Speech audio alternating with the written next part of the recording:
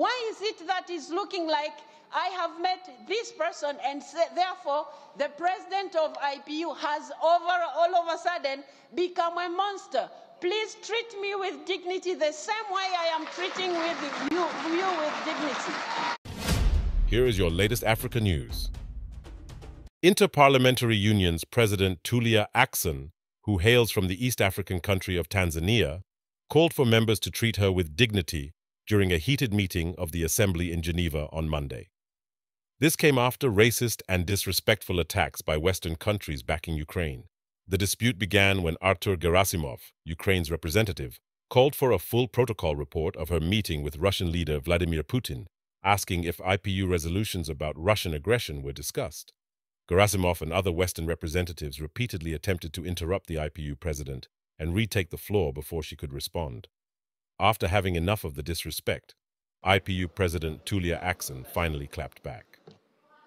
Listen to what she had to say. You have already spoken. You were given a chance to speak here. Give me time to first address the Governing Council, respond to the issues that were raised, then we go back to the agenda because the agenda is very long and we only have 1 hour from now. Please, can you hold on? Thank you. It was to begin with Ukraine.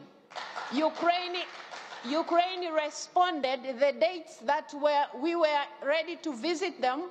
Mr. Zelensky and Mr. Speaker would be in New York for the NATO meeting. Would I have stopped them? No. It would be wise. In any case, I don't have such powers. Now, because the meeting of BRICS was taking place, would I stop going to Russia because Ukraine is not ready to receive me because of time? No. Why? Because IPU stands for dialogue. IPU is talking about parliamentary diplomacy. And it is in that context that I did all that I did. And I thought I would be given a little credit for all the efforts that I've done, not to be crucified for things that I have not. You're asking here who mandated me. Who mandated the former president who came from the 12+ to visit Kiev? Who mandated him? Please, I think we have to reach a point where I have explained myself several times to you 12+, to everybody else who cared to understand. I would like to inform my colleague that you might note that in November last year, I visited Palestine and I visited Israel and I met the leaders. And that was my first visit after becoming president in October. So it's not like I have ignored what is happening in the Middle East, what is happening in Lebanon, what is happening in Gaza, and what happened in Israel. So I treat all the conflicts the same way. Why is it that it's looking like I have met this person and therefore the president of IPU has all of a sudden become a monster?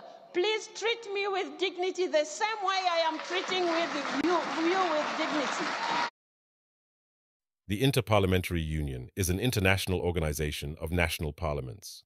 Its primary purpose is to promote democratic governance, accountability, and cooperation among its members. Putin met with Ackson, who is the current Speaker of the National Assembly of Tanzania, in St. Petersburg in July. She added that, with the BRICS summit next week, she would not be stopped from going to Russia. Let us know your thoughts on what just happened during the Inter-Parliamentary Union session.